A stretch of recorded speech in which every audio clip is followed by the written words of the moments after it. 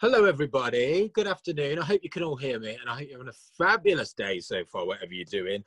So welcome along then to this afternoon's session with Fiona Campbell, who is the controller of BBC Three. I'm very excited because personally, I love BBC Three. And I want to start by saying a massive thank you to our sponsors, the University of Worcester School of Arts, without whom this little session would not be possible. So let me introduce myself then.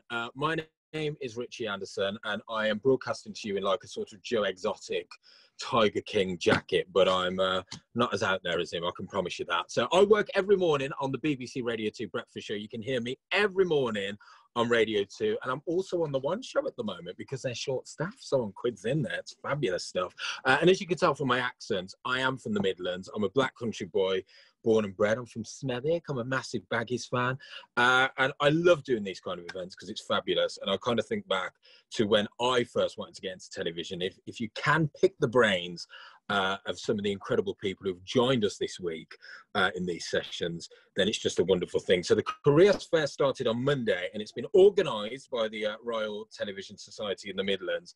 And this is the biggest ever year, which is amazing with everything going on with COVID and stuff. It's just amazing that they've managed to get it all done. And I promise you that is the only time I'm going to say the C word. That's it. We don't mention it again. This is a C word free zone. So this is a 4-day event that's been brought together from people across broadcasting for 6 hours of live stream sessions, masterclasses and workshops every single day. And we need you talking about it on social media. We're not doing it for our health. We need you talking about it. So make sure you are using the hashtag RTS Careers Fair. That's hashtag RTS Careers Fair. And, you know, just say what you want, but we would prefer if you said how wonderful we were and how great Fiona was and everything and how much of a laugh you've had. So that's RTS Careers Fair. And if there are any like complaints about me, don't use that hashtag because I want to get booked again next year. Do you know what I mean? So I mentioned we are lucky enough to be joined by the lady in charge of Britain's best television brand, Fiona Campbell, the controller of BBC Three. And don't forget, if you want to ask a question as well, I don't want it to just be me wanging on to Fiona, then put your questions in the Q&A box, which you should be able to see at the bottom of your screen. So it's great that Fiona's here with us.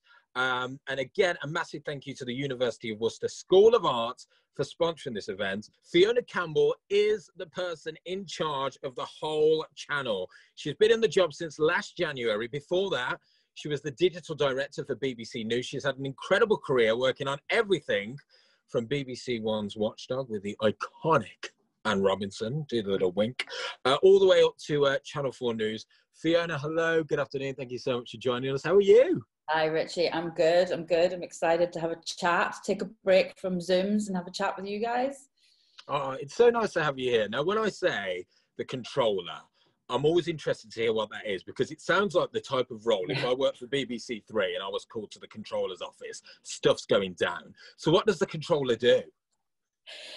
Yeah, it's one of those job titles that's been around, I think, since linear channels have been around and they've never quite changed it. It is very weird. Basically, it means that, so the channel has a annual budget and I am overall responsible for what we commission out of that budget. So editorially having a strategy for the channel and ensuring that as we spend that money, you know, we're representative and reflective of everyone of the whole nation, and that it's going to deliver the best value to the under 35 audience. I'm also responsible for the editorial output, so I have to sign off things like all the bad language use, spend a lot of time doing that. So a lot of sign off responsibility and legal, you're sort of, also the legal stuff ends up coming back at you as sort of legal issues are going through. So it's legal, editorial, budgetary, strategic, many things. But what's the most exciting thing about your job? In like the most perfect work day for Fiona Campbell, what does that entail?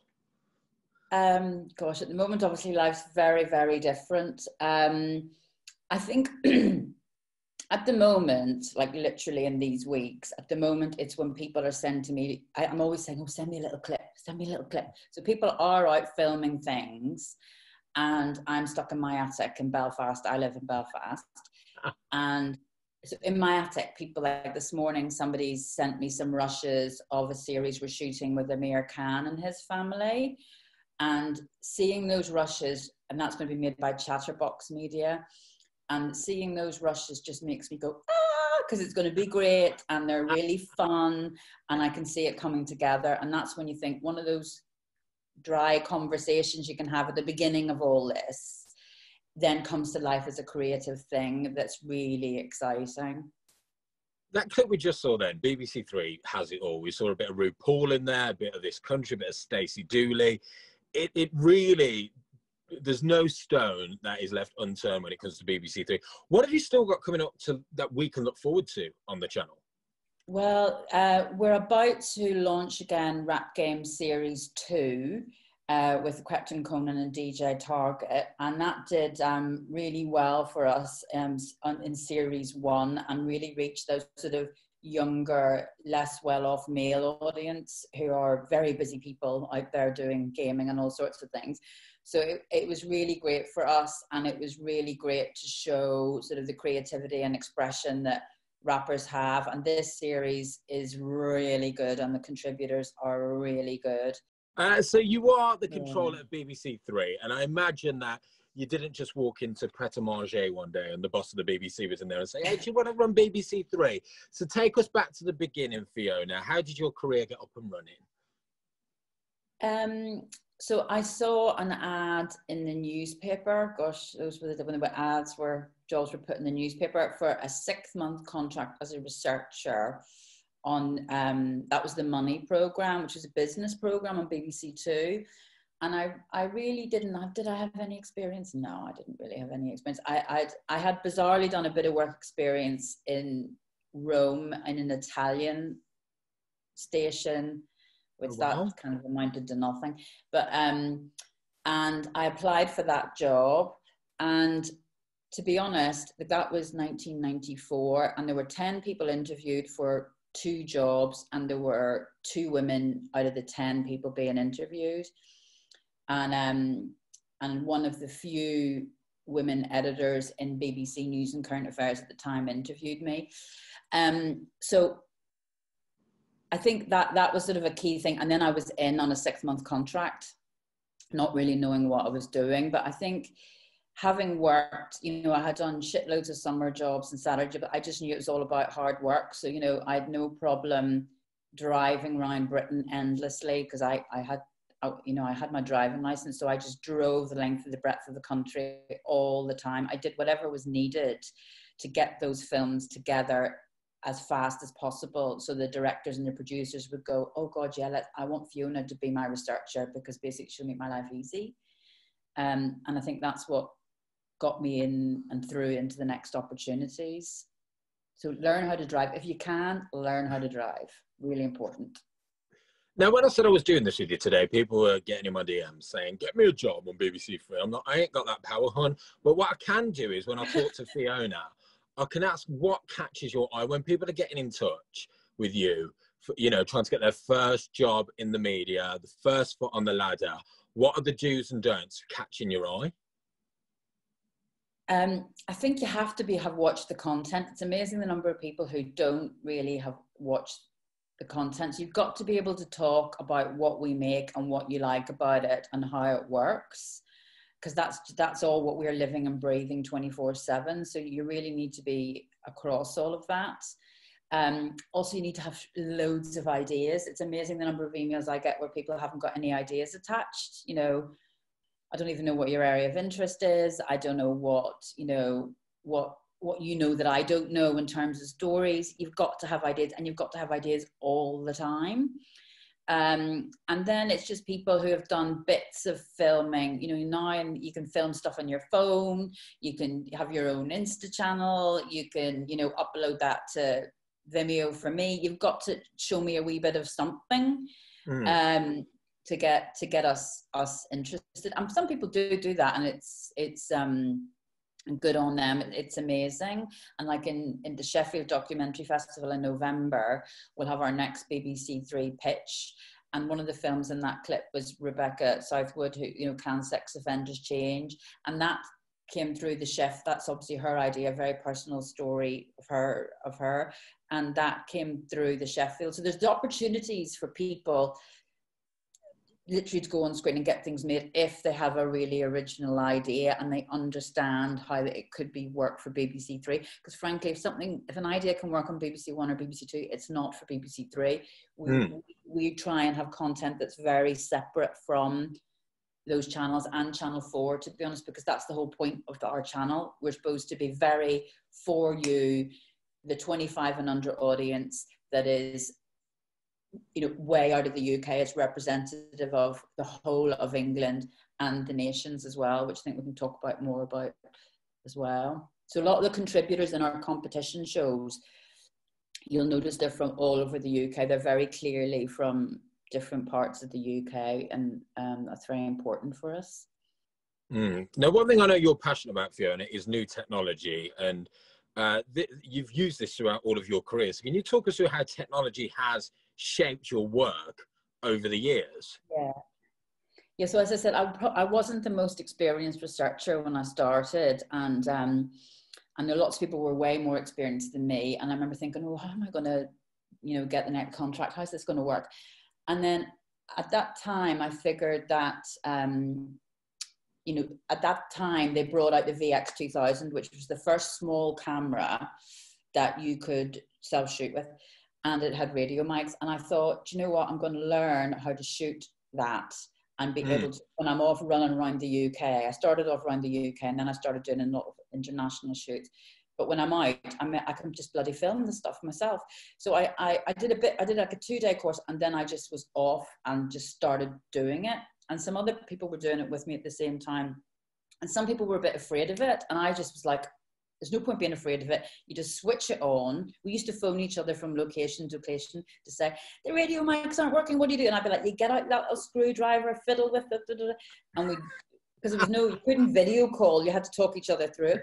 So I would just say, you know, and me learning how to shoot and do my own sound was totally key to then getting to make my first films, getting made an AP, getting a job on Watchdog, which meant I'd make short films literally every week, which then led to becoming an AP on Panorama, which then led to being one of the youngest at 28 producers on Panorama, because I could shoot my whole 40-minute film and it cost them nothing because I could shoot and do my own sound.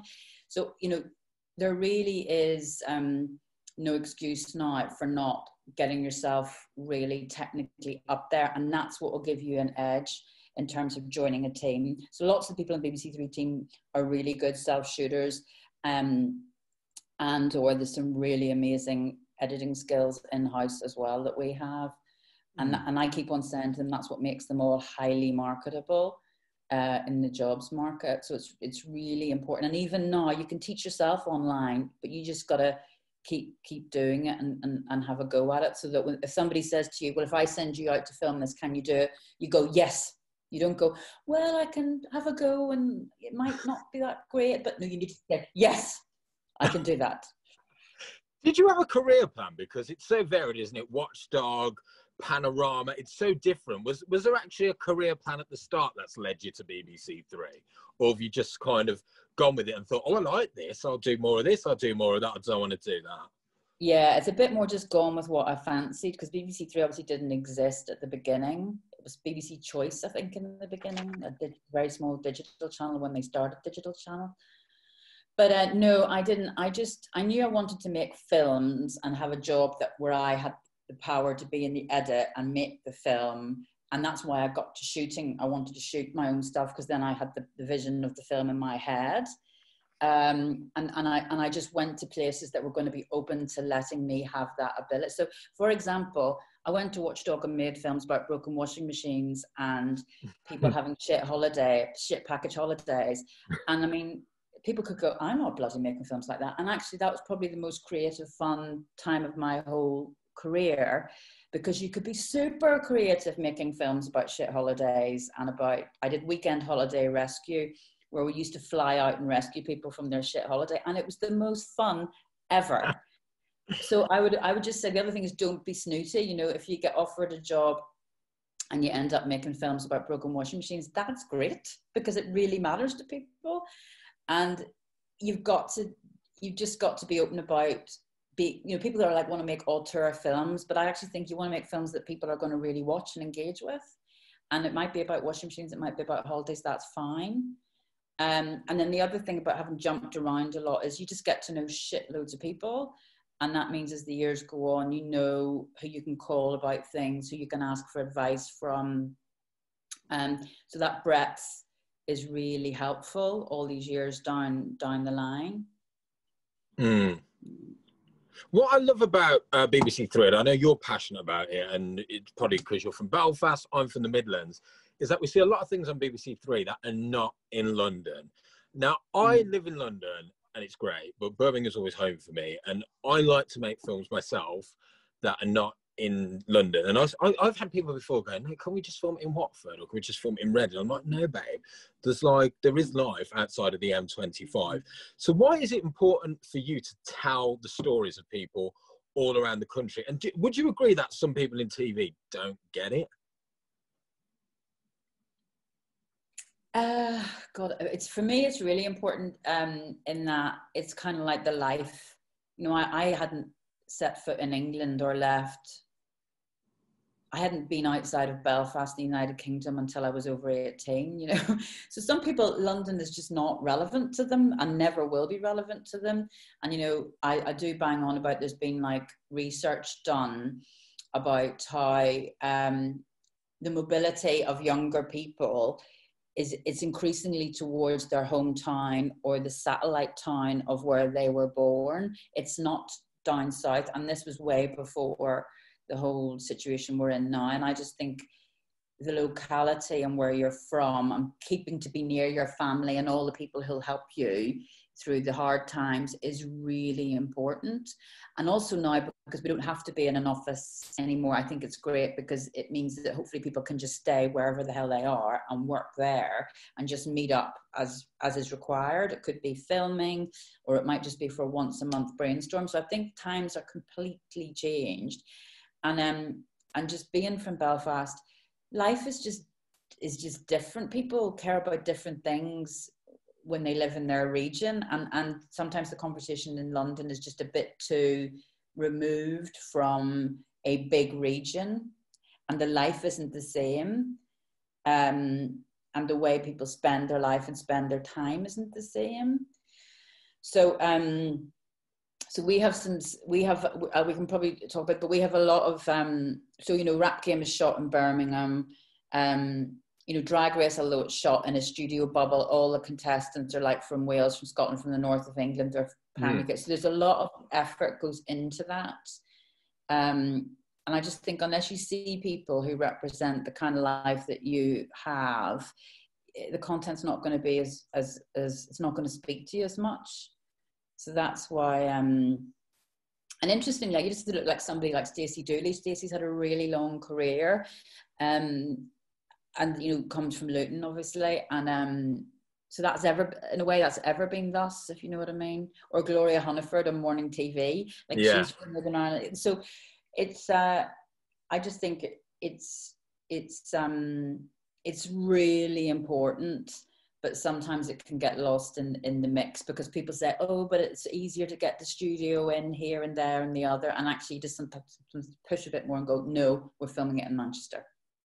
Now, you've got a tough job, and it's a bit of a shit time, I think, for everyone at the moment. So I just wanted to ask you before we go to Q&A questions, just your advice for dealing with a demanding career. And for anybody who's watching this at the moment, because it's normal and okay to feel a bit wobbly at the moment with everything going on. So what's your advice to people for just maintaining good self-care? Yeah, and I think... just in the whole of my career, this has been something that's I've had to learn to be better at. So, when I worked on Panorama, I did a lot of war zone stuff. So I'd spend a lot of time in really tough environments like Afghanistan or Iraq. And I learned from those experiences the importance of being aware of how you feel, sort of acknowledging how you feel. So if you feel shit, don't try and pretend you don't. And then talking about it, but also just things like exercise. So it's the obvious things like exercise, sleep, and sharing with your friends, building a small group of friends who are maybe all at the same stage of your job search or your career, to share with each other when you've had a good day or a bad day, so you're not just all keeping it to yourself. But really it's being aware of it and acknowledging it, and then finding, like, you might be somebody who prefers to knit, or somebody who prefers to walk, or somebody who prefers to dance or sing or exercise, whatever it is. Find your thing that will help switch your mind, because you're going to need to have developed the ability to know what those things are that will get you through when things get tough, if that makes sense, in the next decade. This is all irrelevant to the but just to get in terms of a career. And I just want to say, I think I scanned the questions quickly. The purpose of BBC Three and what does it set out to do?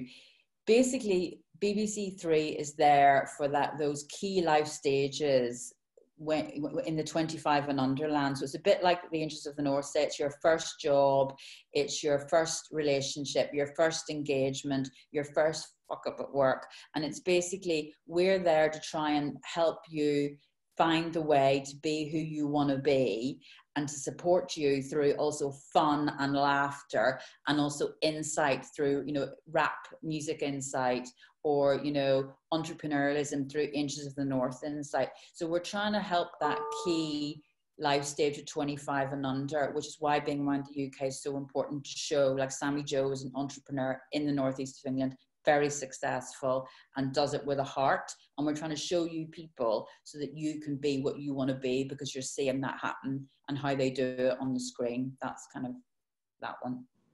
We're going to go to the Q&A now. Sorry, I've got a knock on the door halfway. I don't know if you saw that. This is what happens when it's live. So I'm at Radio 2 at the moment, and the plan was to do it in the studio where we do the breakfast show, but I got kicked out. So I'm in like a little cupboard. This is like a makeshift. This is on the floor where BBC Six Music are, and literally you could barely swing a cat in here. I mean, there's like an ironing board over there. This is an actual cupboard. The glamour behind the curtains. So you ready for the Q&A questions? I've not read these yet, so I don't know what they're going to be. You ready for this? I've had a quick scan myself. Oh, okay. I've got to press this is where I press the wrong thing and we end up in somebody's Zoom in rather remorselessly. Well. Here we go. So has COVID-19 impacted BBC Three productions? That's from Matthew Pickett. And Becky Slade as well said, tips for students to stand out when attempting to get work experience. So I don't know if you want to maybe go on the COVID question.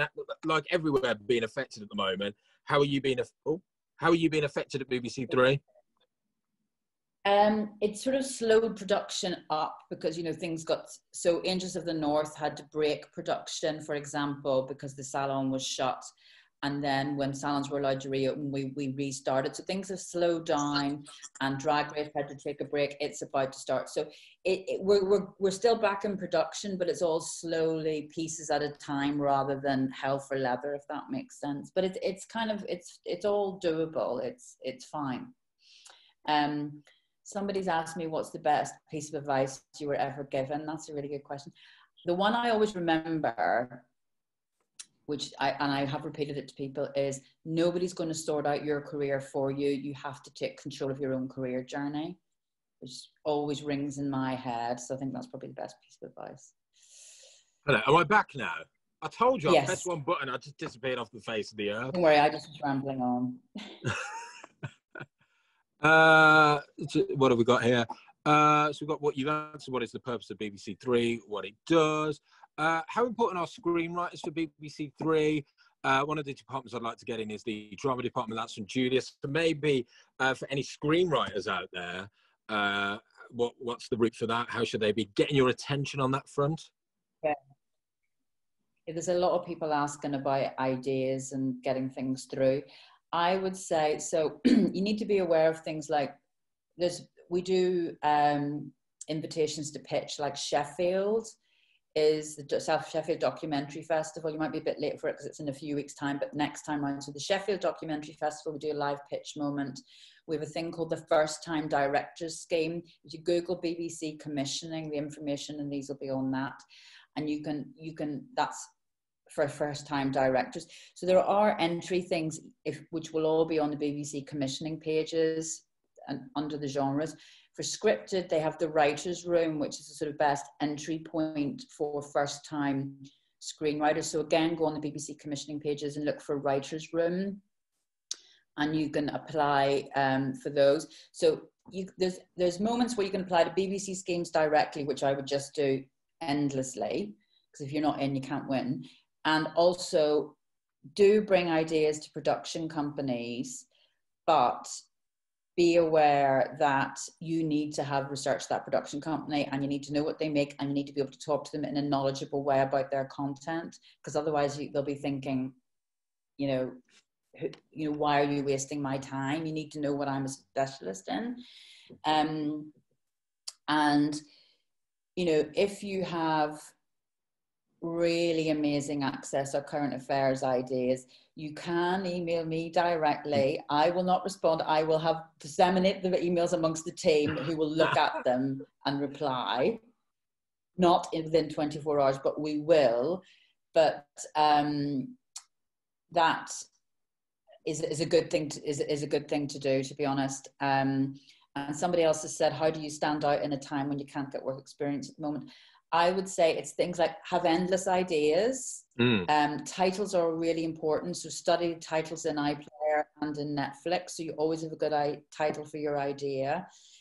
And just start learning how to write very short one-pagers on your idea, and just start sending them out. Those are, eventually one will stick, but it is a test of your own tenacity. And if you're really good, start putting your own stuff on a YouTube channel. I had met a guy recently, and he had been doing his own mini films on Instagram, and I mean, it's just so impressive when you see, you're like, oh, you're doing all that, wow. And that's the kind of people that stick in your mind. Matthew's asked a good one. What's the best piece of advice you've ever been given, Fiona Campbell? Oh, whenever you got interrupted, I answered that one. I've done that one. So that is basically no one's going to take charge of your career except yourself. Oh, there you go. I got kicked off the Zoom. Sorry about that. What makes an impactful program we're looking for? Sorry, I'm so obsessed with the questions. I'm like, ooh, really good questions. Impactful program is, it's all about something that's going to drive conversation in that 25 and under group. And that means that it'll light up on our social channels, because we do a lot of social listening. So for example, the Jessie Neslin film on trolling and her personal story was really impactful. People were saying it should have been shown in schools. It was really watched by the teen audience. It was the most successful BBC Three factual title ever. So it's when you find a subject and a voice in that subject that really drives people tweeting and chatting and sharing. That's when it works. I saw one, somebody said, and I think it's a good question actually, how important is university now? I mean, I went through the university route. I'm getting from that face, you're sort of neither here nor there. How do you see university? Because people do work really hard for 3 years to get themselves a degree. Go on, hit us with it. Yeah, so I would say if you do a degree, and I have met people who do some of the degrees where they teach you how to shoot, like Queen's University in Belfast, you can learn how to shoot, you can learn how to edit. Those are really good because you're learning really valuable skills, and you should have a portfolio of work you can at least show people. If you do a degree in a language, that's really good because you can always go off and work for CNN, or languages are always good. So that, but to be honest, if you haven't got, we have loads of people on apprenticeship schemes working with BBC Three, and they're really amazing. So it's not the be all. It's whether only do a degree if you're passionate about what you're going to study. Don't just do it for the sake of it, because you should just be doing what you're passionate about, because that will sell through everything, if that makes sense. And there's people saying, how can I get an entry job? That's it, direct questions. Again, because there's only 81 people on this Zoom, you can send me your CVs for work experience in Birmingham, BBC, and in London. However, nobody's in the office right now. So we can't really support that until we start to return to offices. But, we have Ellie, who manages all our, team operations, can have, she regularly talks to people and lines them up when we get there. So yeah, contact me, but be aware there's nobody in the office at the moment. It's all a bit. Mm. And just out of interest, what are some of the entry-level jobs for people who might not know? So as I said, we have a lot of people coming in on BBC apprenticeships. So again, Google that, because I think they are going to open those up again in next year at some point. And then when the apprentices come in, they join us and they work as researchers or sort of entry-level social media managers, or they start in the edit hub if they've got an interest or something. They start editing short form videos for social. And then they're involved in the development conversations about ideas. A few we've had recently have gone on to get jobs at ITV or jobs in BBC Science Radio. So the apprenticeships are brilliant, I have to say. So I'd recommend applying for those at any broadcaster. Yeah. I imagine as well in your job. The notice about getting work experience is being. Yeah. I imagine in your job as well, you're always learning new things as well, because I just think BBC Three is so innovative, and you have so many incredible people on screen and behind the scenes that for you as a controller, there must be days when you're coming in and you're like, wow, and you're taking new things on all the time. Yes, I am learning all the time. Because if you think about social, so we use those sort of third-party platforms like, you know, your YouTube, your Twitter, now it's TikTok, to drive awareness of our content, which then makes people want to come to iPlayer to watch it. And how those platforms evolve. So when the reason I worked as digital director of BBC News, I was really interested in learning how all those platforms worked, and like Apple News. And that really evolves over time. So like 4 years ago when I first started doing that, Facebook Live started, and that was the thing. Woo, Facebook Live, you know, that all changes. And so you have to learn how the platforms work and what's the best way you can use that to get to your ultimate goal, which for us is about saying, look, we've got this program on iPlayer. So that's why I did that digital news job. So again, if somebody offers you a job working in social media for Lidl or social media for the local garage, in fact, if somebody says to you, do you fancy running our social media for our local garage for the next few months because you can't get out, just bloody do it, because you could demonstrate to me how you could get an audience to that garage, which could be really bloody interesting for me for a TV program. So that's what I'm thinking about. Don't be snooty about content, me and my broken washing machines again. You know, that's the kind of opportunity that will get you going, get you started. And what would you say to people? Because you mentioned, you know, people can get in touch with you and get ideas across. I think there can sometimes be that fine line, because I feel like, me personally, you've got to be persistent. You know, you're not going to get a yes straight away. So you've got to kind of hang in there. You've got to have a thick skin. So where do you sit on that fine line between somebody's persistent and you get it, and maybe when it's a bit, whoa, calm down a bit? What's your advice for getting in touch with people and contacting people? Because I was always a bit like, oh, it's been 2 weeks. What do I do now? You know, so how do you feel about that kind of thing? That's a really good point. So my email address, because somebody's asking it, is, now remember, I won't answer them all directly. We'll divvy them up over a period of time. So don't, in case it's a tsunami, is fiona.campbell@bbc.co.uk. So very easy to remember.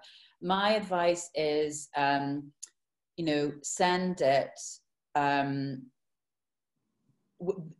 and send it so it doesn't look like a blanket one. Sometimes I get blanket ones that have obviously gone to 10 people, and I'm like, nobody's going to answer that. Send it. It's good. You can follow up about 2 weeks later, because I think a week is not enough time, because we're all getting too many emails now. You can follow up 2 weeks later. Very often I reply with just one sentence, just in the vein of, a reply is better than no reply, even if my reply is really short and there's spelling mistakes in it.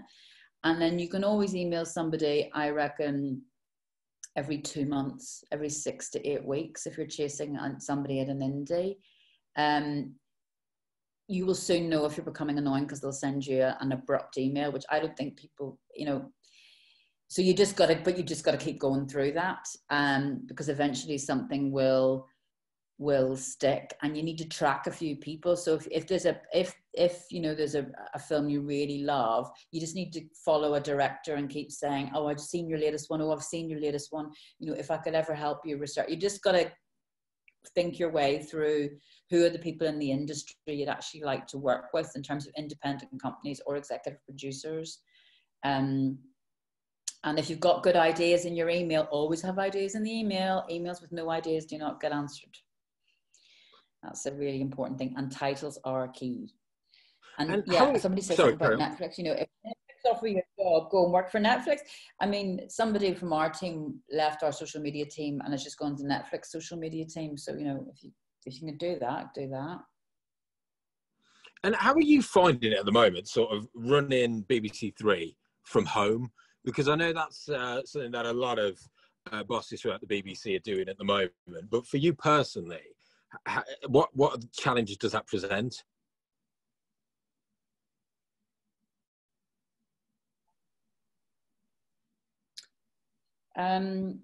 It's a bit weird. We just Zoom a lot and chat a lot, but the good thing is you get to chat also to talent. So talent aren't just, by that I mean presenters or potential presenters who are high profile, people who are possibly not as busy as they normally are, so they actually have time to think about talking to you. And that's really interesting because you get real insight from them as to what's going on in their world. And you have a lot of time to think and try and hone your strategy instead of it just being endless noise. So it's a bit intense because you're on Zoom the whole time. Then that comes back to that thing, being aware when you're tired, and then I go out and go spinning or something to kind of clear my head because it's all a bit intense. Yes. Oh, well, Fiona, thank you so much for and today. As I said, somebody here saying, what can I do to get more experience? Think about volunteering for anybody that you could grow their social media channels for anybody. Just that's the best thing in these immediate times. And exactly, somebody here says, I've built my personal Twitter. That's a good idea. Build your personal Twitter if that suits you. So I could talk forever seeing all these questions. No, go for it. I was about to say, if there's anything you want to add, like AOB at the end of a meeting. Yeah, I'm just going to look.